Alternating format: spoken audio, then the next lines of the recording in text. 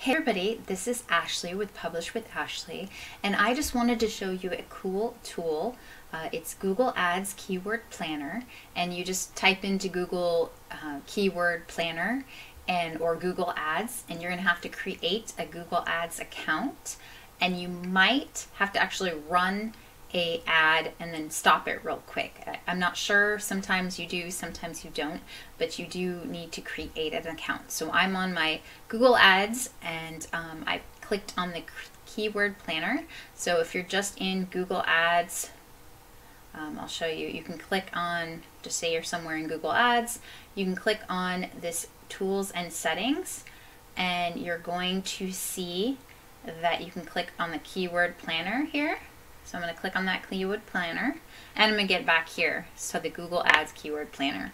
Now what I'm going to click on is discover the light bulb, discover new keywords.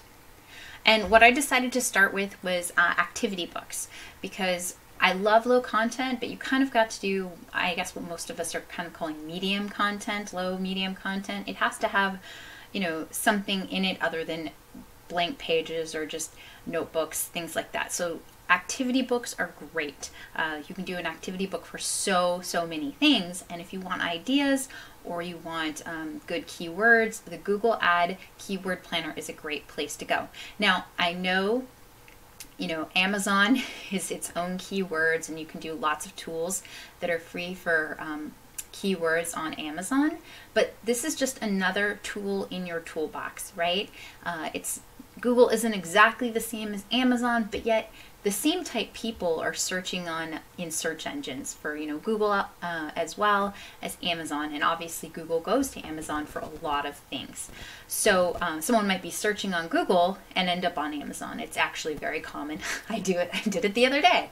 So I wanted to show you how to use this because it is a free tool and it can give you a lot of ideas. Like I got some really great ideas from this, and then you can go on Amazon and check out Amazon and its competition and stuff like this. But it's really nice because you can export an entire CVS file with all the information. So let me show you how it works. So I'm going to type activity books, okay? And I've hit enter, and then I'm going to hit get results. Now it's going to think for a second, not too long because it's pretty fast. And I'm going to go over here to refine keywords. I'm going to go down to this brand and non-brand. I'm actually going to take out anything that's brand name. We can't, you know, be Crayola. We can't be Leapfrog. We can't be any of those other things. So like here, Usborne, Pete the Cat, Disney, all this is, you can't make those. So uncheck it. It makes the searches, it's easier to sort through. You have less to look through that really isn't relevant. You're not going to be using those. And then there's some other things you can look for. I think this one had like the very hungry caterpillar. That's something you can't do because that's actually a book if you're not familiar with it. Some of these things you may or may not be familiar with, right? But click everything you know is a brand or a book or something like that. Like I know here, this Going on a Bear Hunt, that's a book. So that's a no, but I'm just going to leave it in. And then what I would do is you go over here and hit download. So you can do a Google Sheet or a CVS file. I'm just going to download the CVS file. Okay, so it's downloading that, and then I'm going to go through this and show you what I have. So give me a second and I'll pull that up.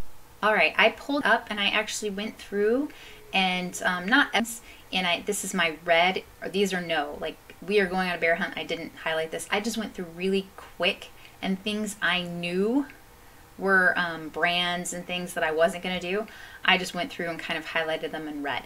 So what this is it's downloaded it, and it's this is the US currency, this is the average monthly searches in Google, year change, high competitive. This is for advertising. So I mean, you can look at it, but we're just trying to get ideas here of things that might be good.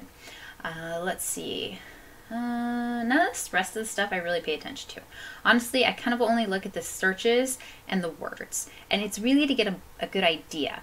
So like I said, activity book isn't specific enough. World Book Day, maybe.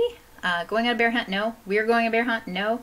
Book Week, probably not specific. Paint by sticker, we're not going to be doing that sort of thing. The Very Quiet Cricket, I'm guessing that is a book. The Napping House, probably a book. So these are probably books. So a lot of these I've just kind of gone through. Family Adventure Book. Okay, that might be something. Family Adventure Book, 5,000 search per month on Google. I like to look for ones that are about four keywords, a long tail keywords of 4, but this might work. This might be something you can, maybe family camping adventure, or you can add another word in there to make it a longer tail keyword that's a little bit more specific to a specific audience. Family adventure travel book, family adventure game book. There's different things you can add in there. So that's maybe an interesting one. So here, I'm going to highlight that. Oops, wrong one. Highlight that in kind of a green color here. Okay, color by number books. That's actually something you can do. You can actually create color by number books. And that would be a really good tutorial. So maybe I'll try and create a tutorial of that for you guys. Sight word books, definitely something. Halloween fingerprint activities. Actually, I thought this would be a great idea. This would definitely take a little bit more research and thought, but you could make a fingerprint activity book where kids put fingerprints and make drawings and things. It actually would be kind of fun. If you don't know what I'm talking about, I have a fingerprint activity book for my kids and they really enjoyed it, so it's something I know. Probably not sensory book. A lot of this stuff like Goldilocks and Three Bears, these are books. So I kind of just skipped down until I found this one, the Big Activity Book for Anxious People. I think the Big something books might have a trademark, so you want to check for that. But I liked the idea of activity book for anxious people. Okay, that's a really great keyword. That's a long tail keyword to a specific audience. Okay, I kind of scrolled down. Dot to dot books for adults. That's probably good. Let's see. The Big Fat Activity Book for Pregnant People. There you go. There's something that you could definitely do that as a long tail keyword. Like I said, I think the Big Fat might be a trademark, so just check on that. But still, activity book for pregnant people, pregnant women, pregnant first-time mothers, various things like that. That actually would be a really good activity book for first-time mothers to kind of give them, scrapbooks they could make, or ideas and things that they could make or start to write down. Not just journal their pregnancy, but to do some other stuff to prepare for their coming baby. That actually might be a good idea. So this is what you do. You kind of go through and just look for ideas of things that maybe you really hadn't thought about, because this is it's much more broad than Amazon. Amazon's going to return, exactly kind of what you typed or very close. This is a lot of extra stuff, which is good for getting ideas. Let's see. Preschool activity books, right? Rhyming books for kindergarten. That actually gets searched 500 times a month, so that might be something. I know my daughter had a really hard time with rhyming. She still does, and she's 8. Rhyming, she just doesn't get. So this actually might be a problem that for parents. Like I said, my daughter has a real hard time rhyming, and I get very frustrated with this. I don't understand why she doesn't get it, and I know that's me not understanding her, but and I understand it could be not understood. I just don't get it, right? It doesn't make sense to me. But somebody who maybe had a problem learning to rhyme or something like that could create a really good book to teach kids, in some step-by-step fashion rhyming. Or maybe it's just about repetition. So, you could really think of something, especially if you had something you found difficult, like phonics for me. Oh my gosh, I was terrible at phonics as a kid. I'm still terrible. So I had all these coping mechanisms because of my inability to understand phonics. So if you had something like that, you can, really help other parents or help people who had similar or have similar problems. So think, broad. Fun ways to teach sight words. There's a good one. Like I said, I just went through quick and highlighted some green, but now I'm going through activity books for 2-year-olds. That's going to be very, very basic stuff. 2-year-olds, yeah, they need very basic activities. Let's see. First Aid Jitters book. This I thought would make a great children's book. because kids are really scared to go to preschool and kindergarten or first grade, or they're scared. So first day jitter books, this is a really good idea, and it's kind of very specific in the sense that jitters is a little bit, it's one of those words, usually jitters isn't a common word, but people do use it often to describe that anxious feeling, right? First day, first school day anxiety books. There's other things you could use, but I like this as a keyword, jitters. It might end up being a back-end keyword instead of your title, because some people might use the word jitters instead of anxiety or anxious or something like that. It just depends where you are in the world, the country. Mindfulness coloring book, learning books for 2-year-olds. See, this would have to be really basic. Halloween activity books, Easter, Brown Bear, no, right? No on Brown Bear. That's a book. Let's see.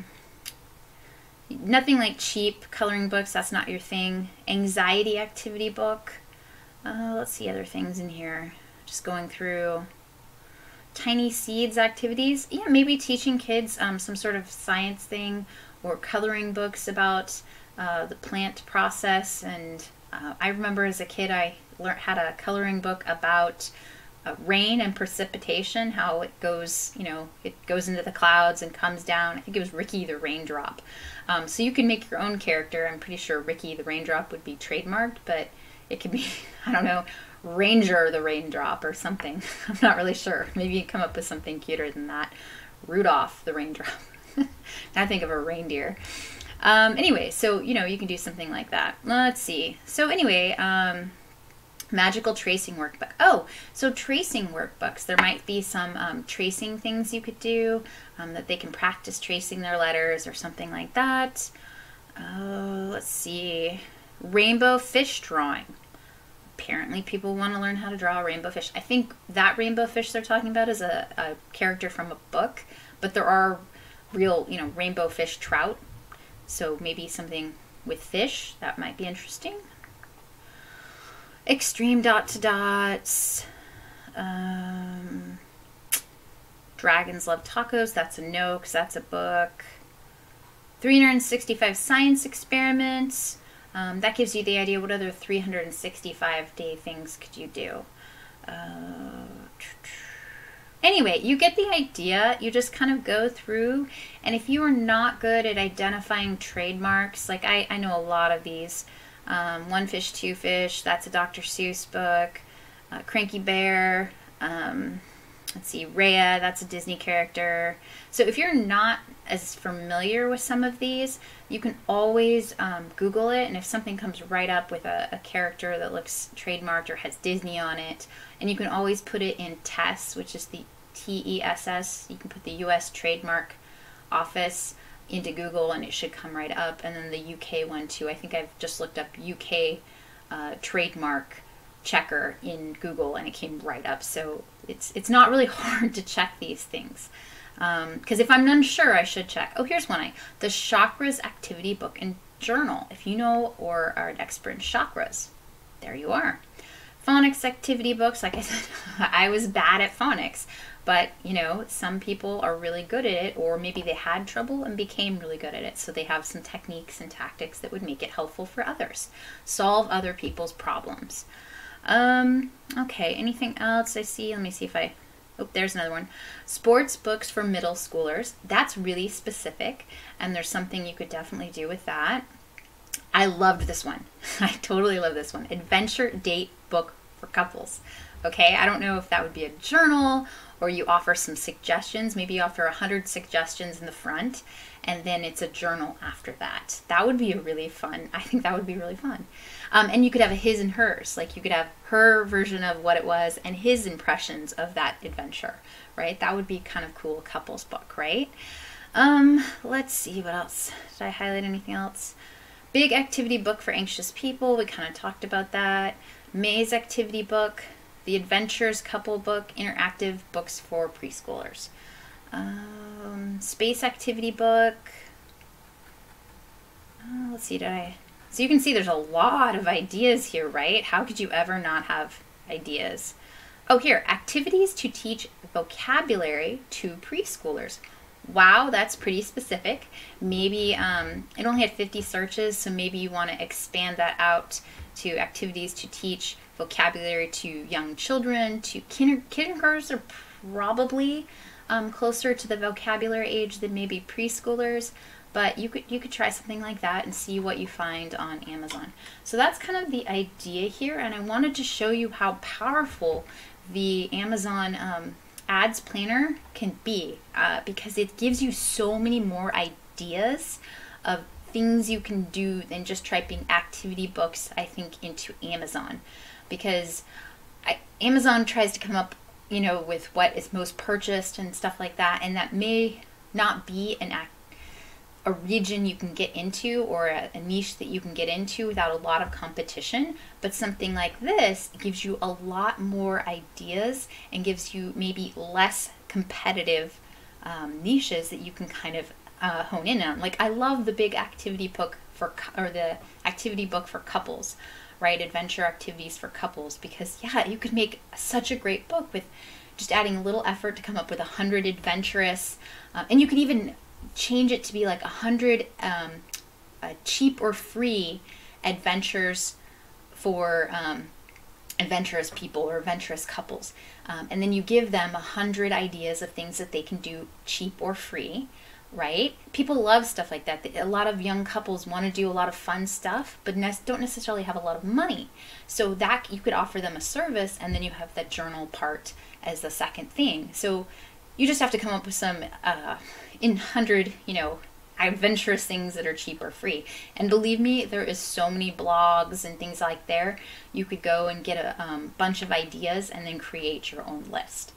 It actually wouldn't be as hard as you think to make. I used to get free and cheap things to do for your kids, like fun adventures for your kids. So I know there's couples stuff out there, or you can even take some of the kids ones. Would still be fun for adults, right? Not everything, but some of them would be. Like, some of them were museums that were free and things like that. So there you go. I thought this was a really great way to give you some ideas that maybe you haven't thought of. And everyone always asks me what niche is profitable. Well, guess what? Here's some stuff that at least you know. It gets 5,000 plus searches a month on Google for some of these things. Right? So you know somebody's interested in it, and then you can see what the competition level is on Amazon as well. All right, I hope this is helpful for you. Please like and subscribe to my YouTube channel. I'm so excited to bring you guys great information and training for low and no content books.